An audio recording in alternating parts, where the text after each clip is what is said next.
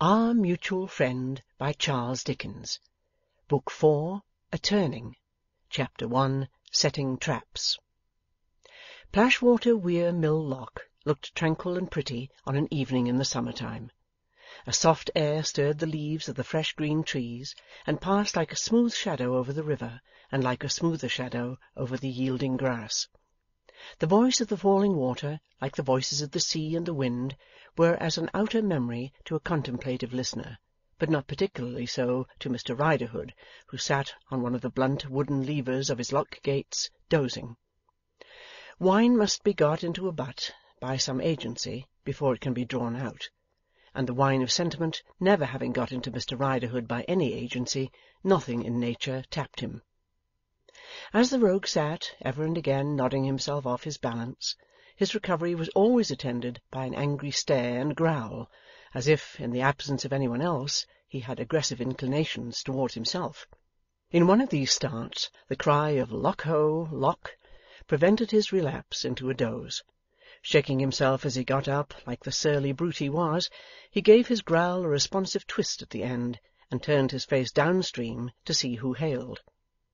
It was an amateur sculler, well up to his work, though taking it easily, in so light a boat that Rogue remarked, "A little less on you, and you'd most have been a wager butt," then went to work at his windlass handles and sluices to let the sculler in. As the latter stood in his boat, holding on by the boat-hook to the woodwork at the lock side, waiting for the gates to open, Rogue Riderhood recognized his t'other governor, Mr. Eugene Wrayburn, who was, however, too indifferent or too much engaged to recognize him.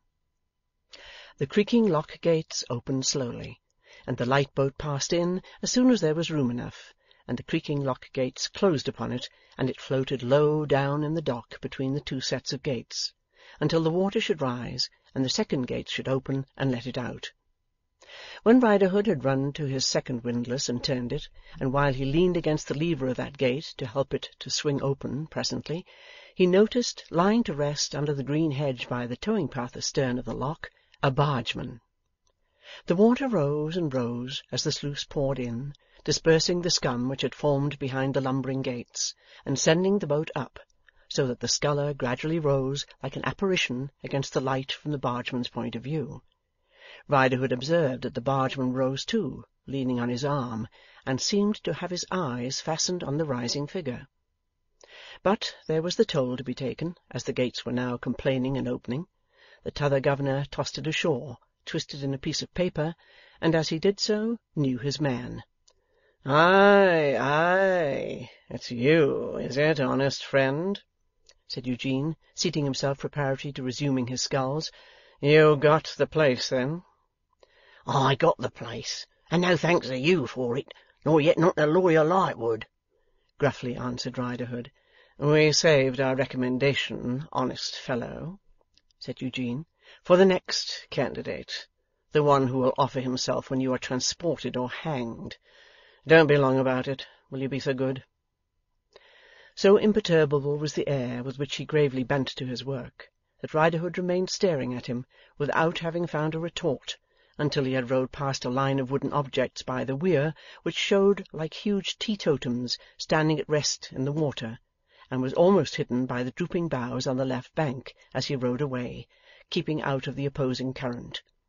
It being then too late to retort with any effect, if that could ever have been done, the honest man confined himself to cursing and growling in a grim undertone. Having then got his gates shut, he crossed back by his plank lock-bridge to the towing-path side of the river. If, in so doing, he took another glance at the bargeman, he did it by stealth. He cast himself on the grass by the lock side in an indolent way, with his back in that direction, and, having gathered a few blades, fell to chewing them. The dip of Eugene Wrayburn's sculls had become hardly audible in his ears when the bargeman passed him, putting the utmost width that he could between them, and keeping under the hedge. Then Riderhood sat up, and took a long look at his figure, and then cried, "Aye, Lock-ho! Lock! Plashwater Weir Mill Lock!" The bargeman stopped, and looked back.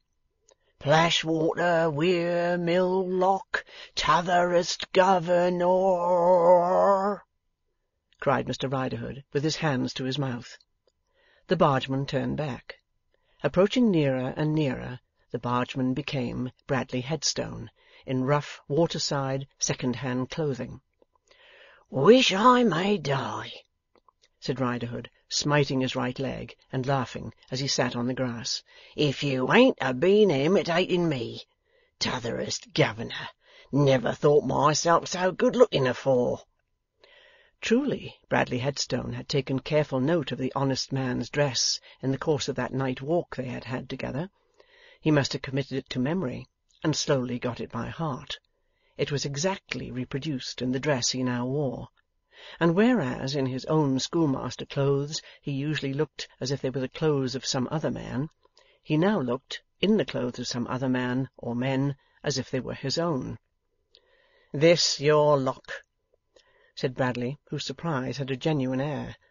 "They told me, where I last inquired, it was the third I should come to. This is only the second." "It's my belief, Governor," returned Riderhood, with a wink and shake of his head, "that you've dropped one in your counting. It ain't locks as you've been giving your mind to. No, no." As he expressively jerked his pointing finger in the direction the boat had taken, a flush of impatience mounted into Bradley's face, and he looked anxiously up the river. "It ain't locks as you've been a-reckoning up," said Riderhood, when the schoolmaster's eyes came back again. "No, no." "What other calculations do you suppose I have been occupied with? Mathematics?" "I never heard it called that. It's a long word for it. Hows'ever, perhaps you call it so," said Riderhood, stubbornly chewing his grass. "It? What?" "I'll say them, instead of it, if you like," was the coolly growled reply. "It's safer talk, too." "What do you mean that I should understand by them?" "Spites, affronts, offences give and took, deadly aggravations, such like," answered Riderhood. Do what Bradley Headstone would, he could not keep that former flush of impatience out of his face, or so master his eyes as to prevent their again looking anxiously up the river. "Ha, ha, ha! Don't be afeard, T'otherest," said Riderhood. "The T'other's got to make way agin the stream, and he takes it easy. You can soon come up with him. But what's the good of saying that to you? You know how fur you could have outwalked him twixt anywheres about where he lost the tide, say Richmond, and this, if you had a mind to it." "You think I have been following him?" said Bradley. "I know you have," said Riderhood. "Well, I have, Bradley admitted. But," with another anxious look up the river, "he may land." "Easy you. He won't be lost if he does land," said Riderhood. "He must leave his boat behind him. He can't make a bundle or a parcel on it and carry it ashore with him under his arm." "He was speaking to you just now," said Bradley, kneeling on one knee on the grass beside the lock-keeper. "What did he say?" "Cheek," said Riderhood. "What?" "Cheek," repeated Riderhood, with an angry oath. "Cheek is what he said. He can't say nothing but cheek. I'd a liked to plump down aboard of him, neck and crop, with a heavy jump, and sunk him." Bradley turned away his haggard face for a few moments, and then said, tearing up a tuft of grass, "Damn him!" "Hurrah!" cried Riderhood. "Does you credit? Hurrah! I cry chorus to the T'otherest." "What turn," said Bradley, with an effort at self-repression that forced him to wipe his face, "did his insolence take to-day?" "It took the turn," answered Riderhood, with a sullen ferocity, "of hoping as I was getting ready to be hanged."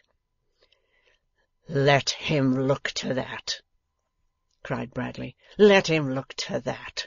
It will be bad for him when men he has injured, and at whom he has jeered, are thinking of getting hanged. Let him get ready for his fate when that comes about. There was more meaning in what he said than he knew of, or he wouldn't have had brains enough to say it. Let him look to it. Let him look to it. When men he has wronged, and on whom he has bestowed his insolence, are getting ready to be hanged, there is a death-bell ringing, and not for them.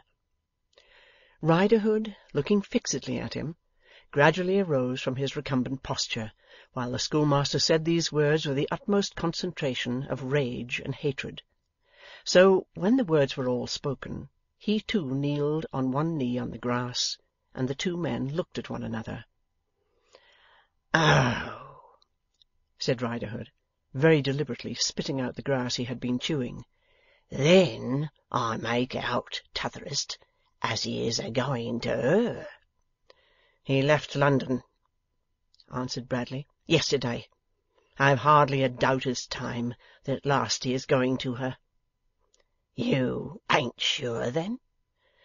"I am as sure here," said Bradley, with a clutch at the breast of his coarse shirt, "as if it was written there," with a blow or a stab at the sky. "Ah, but judging from the looks on you," retorted Riderhood, completely ridding himself of his grass, and drawing his sleeve across his mouth, "you've made equally sure afore, and have got disappointed. It is told upon you." "Listen," said Bradley, in a low voice, bending forward to lay his hand upon the lock-keeper's shoulder. "These are my holidays." "Are they, by George?" muttered Riderhood, with his eyes on the passion-wasted face. "Your working days must be stiff uns, if these is your holidays." "And I have never left him," pursued Bradley, waving the interruption aside with an impatient hand, "since they began. And I never will leave him now till I have seen him with her."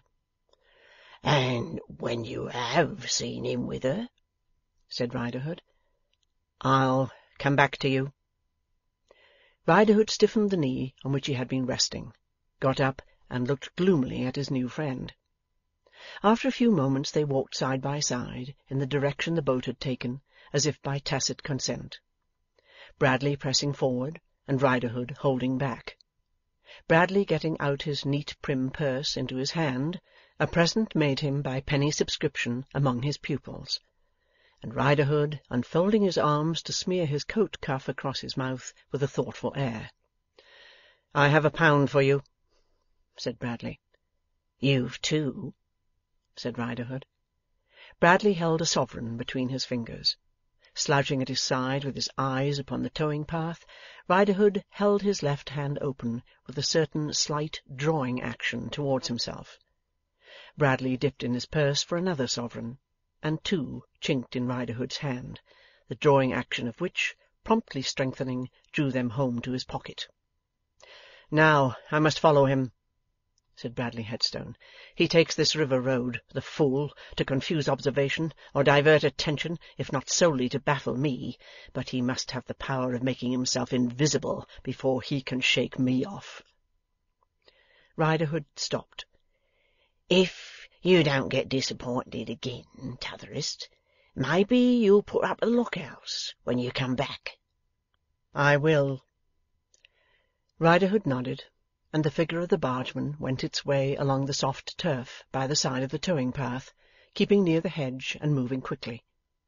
They had turned a point from which a long stretch of river was visible. A stranger to the scene might have been certain that here and there along the line of hedge a figure stood, watching the bargeman and waiting for him to come up. So he himself had often believed at first, until his eyes became used to the posts bearing the dagger that slew Wat Tyler in the City of London shield.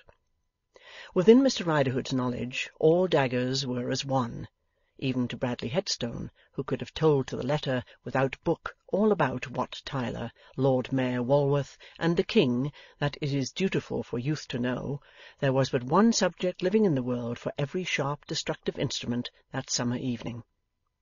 So, Riderhood looking after him as he went, and he with his furtive hand laid upon the dagger as he passed it, and his eyes upon the boat, were much upon a par.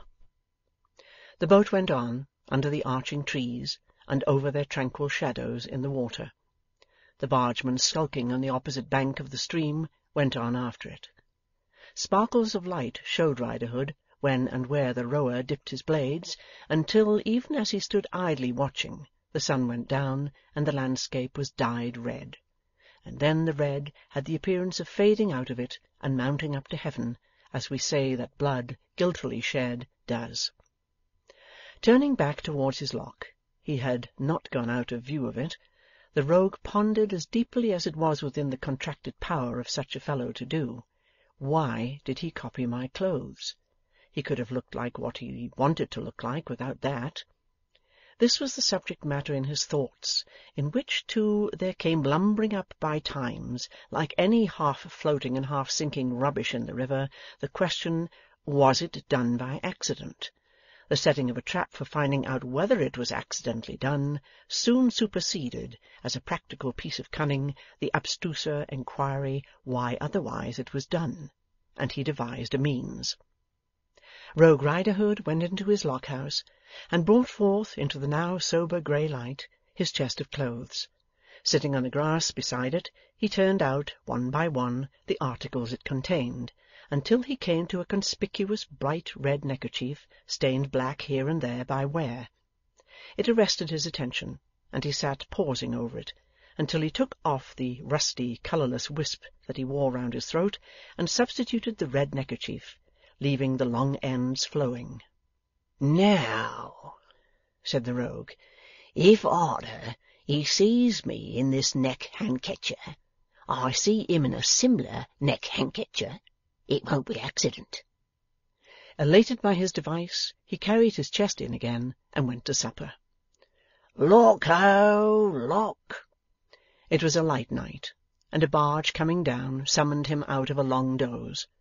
In due course he had let the barge through, and was alone again, looking to the closing of his gates, when Bradley Headstone appeared before him, standing on the brink of the lock. "Hallo!" said Riderhood. "Back already, T'otherest?" "He has put up for the night at an angler's inn," was the fatigued and hoarse reply. "He goes on up the river at 6 in the morning. I have come back for a couple of hours' rest." "You want 'em?" said Riderhood, making towards the schoolmaster by his plank bridge. "I don't want them," returned Bradley irritably, "because I would rather not have them, but would much prefer to follow him all night. However, if he won't lead, I can't follow. I've been waiting about until I could discover for a certainty at what time he starts. If I couldn't have made sure of it, I should have stayed there. This would be a bad pit for a man to be flung into with his hands tied. These slippery, smooth walls would give him no chance, and I suppose those gates would suck him down." "Suck him down or swaller him up, he wouldn't get out," said Riderhood. "Not even if his hands warn't tied, he wouldn't. Shut him in at both ends, and I'd give him a pint of old ale ever to come up to me standing here." Bradley looked down with a ghastly relish. "You run about the brink, and run across it, in this uncertain light, on a few inches' width of rotten wood," said he. "I wonder you have no thought of being drowned." "I can't be," said Riderhood. "You can't be drowned?" "No," said Riderhood, shaking his head with an air of thorough conviction. "It's well known. I've been brought out of drowning, and I can't be drowned. I wouldn't have that there busted blow-bridge aware on it, or her people might make it tell agin the damages I mean to get. But it's well known to waterside characters like myself that him as has been brought out of drowning can never be drowned." Bradley smiled sourly at the ignorance he would have corrected in one of his pupils, and continued to look down into the water as if the place had a gloomy fascination for him. "You seem to like it," said Riderhood. He took no notice, but stood looking down, as if he had not heard the words. There was a very dark expression on his face, an expression that the rogue found it hard to understand. It was fierce and full of purpose, but the purpose might have been as much against himself as against another. If he had stepped back for a spring, taken a leap, and thrown himself in, it would have been no surprising sequel to the look. Perhaps his troubled soul, set upon some violence, did hover for the moment between that violence and another. "Didn't you say," asked Riderhood, after watching him for a while with a sidelong glance, "as you had come back for a couple of hours' rest?" But even then he had to jog him with his elbow before he answered. "Eh?" "Yes." "Hadn't you better come in and take your couple of hours' rest?" "Thank you, yes." With the look of one just awakened, he followed Riderhood into the lock-house, where the latter produced from a cupboard some cold salt beef and half a loaf, some gin in a bottle, and some water in a jug. The last he brought in, cool and dripping, from the river. "There, T'otherest," said Riderhood, stooping over him to put it on the table. "You better take a bite and a sup afore you takes your snooze." The draggling ends of the red neckerchief caught the schoolmaster's eyes. Riderhood saw him look at it. "Oh," thought that worthy, "you're a-taking notice, are you? Come, you shall have a good squint at it then." With which reflection he sat down on the other side of the table, threw open his vest, and made a pretence of retying the neckerchief with much deliberation. Bradley ate and drank, as he sat at his platter and mug. Riderhood saw him, again and yet again, steal a look at the neckerchief, as if he were correcting his slow observation and prompting his sluggish memory. "When you're ready for your snooze," said that honest creature, "chuck yourself on my bed in the corner, T'otherest. It'll be broad day afore 3. I'll call you early." "I shall require no calling," answered Bradley, and soon afterwards, divesting himself only of his shoes and coat, laid himself down. Riderhood, leaning back in his wooden armchair with his arms folded on his breast, looked at him lying with his right hand clenched in his sleep and his teeth set, until a film came over his own sight, and he slept too. He awoke to find that it was daylight, and that his visitor was already astir, and going out to the riverside to cool his head. "Though I'm blessed," muttered Riderhood at the lock-house door, looking after him, "if I think there's water enough in all the Thames to do that for you." Within 5 minutes he had taken his departure, and was passing on into the calm distance as he had passed yesterday. Riderhood knew when a fish leaped, by his starting and glancing round. "Lock-ho! Lock!" at intervals all day, and "Lock-ho! Lock!" thrice in the ensuing night, but no return of Bradley. The second day was sultry and oppressive.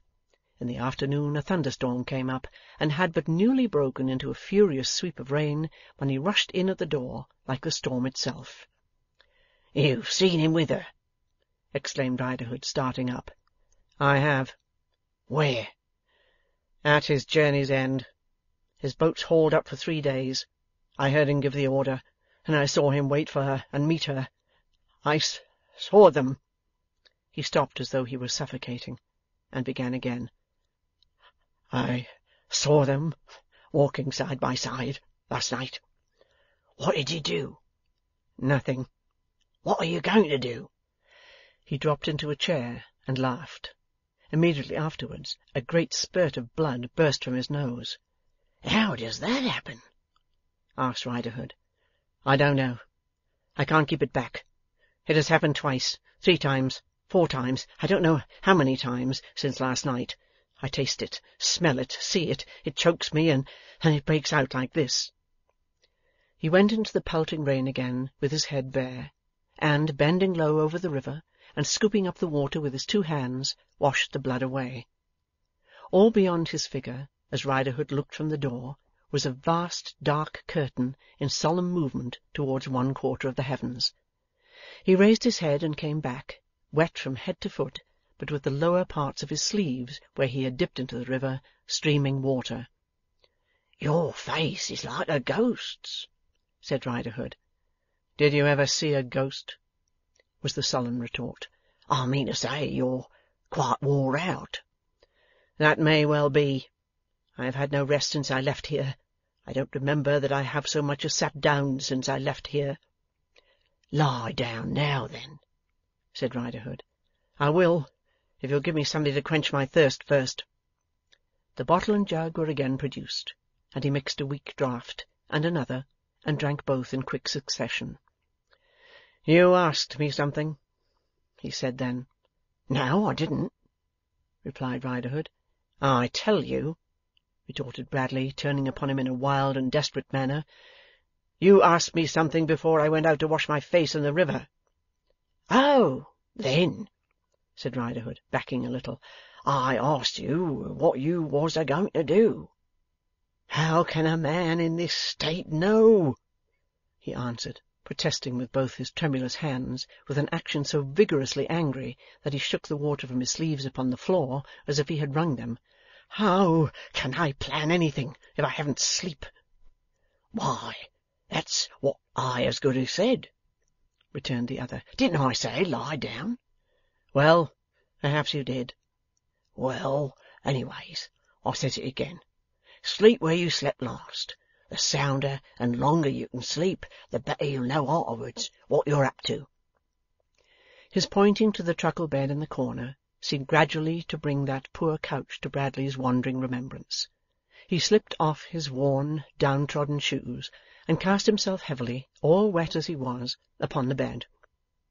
Riderhood sat down in his wooden armchair, and looked through the window at the lightning, and listened to the thunder.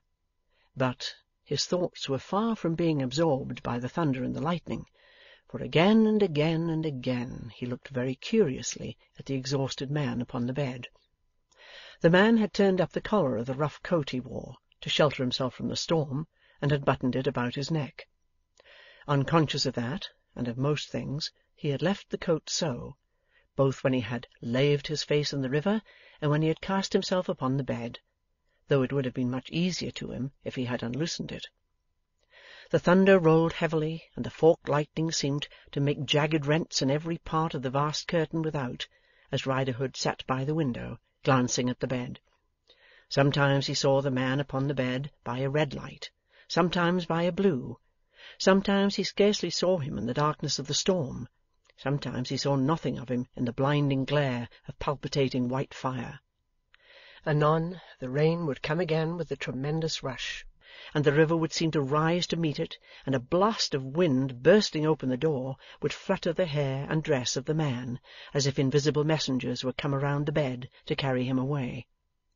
From all these phases of the storm, Riderhood would turn, as if they were interruptions, rather striking interruptions possibly, but interruptions still, of his scrutiny of the sleeper. "He sleeps sound," he said within himself, "yet he's that up to me, and that noticing of me, that my getting out of my chair may wake him, when a rattling peal won't, let alone my touching of him." He very cautiously rose to his feet.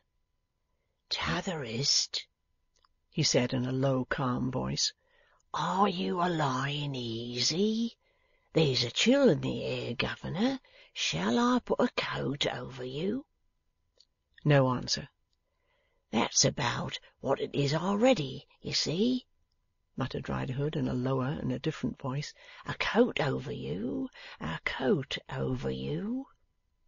The sleeper moving an arm, he sat down again in his chair, and feigned to watch the storm from the window. It was a grand spectacle, but not so grand as to keep his eyes for half a minute together from stealing a look at the man upon the bed. It was at the concealed throat of the sleeper that Riderhood so often looked so curiously, until the sleep seemed to deepen into the stupor of the dead tired in mind and body. Then Riderhood came from the window cautiously and stood by the bed. "Poor man," he murmured in a low tone, with a crafty face, and a very watchful eye and ready foot, lest he should start up. "This here coat of his must make him uneasy in his sleep.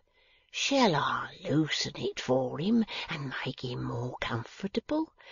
I think I ought to do it, poor man. I think I will." He touched the first button with a very cautious hand, and a step backwards. But, the sleeper remaining in profound unconsciousness, he touched the other buttons with a more assured hand, and perhaps the more lightly on that account. Softly and slowly he opened the coat and drew it back. The draggling ends of a bright red neckerchief were then disclosed, and he had even been at the pains of dipping parts of it in some liquid to give it the appearance of having become stained by wear. With a much perplexed face, Riderhood looked from it to the sleeper, and from the sleeper to it, and finally crept back to his chair, and there, with his hand to his chin, sat long in a brown study, looking at both. End of Book 4, Chapter 1.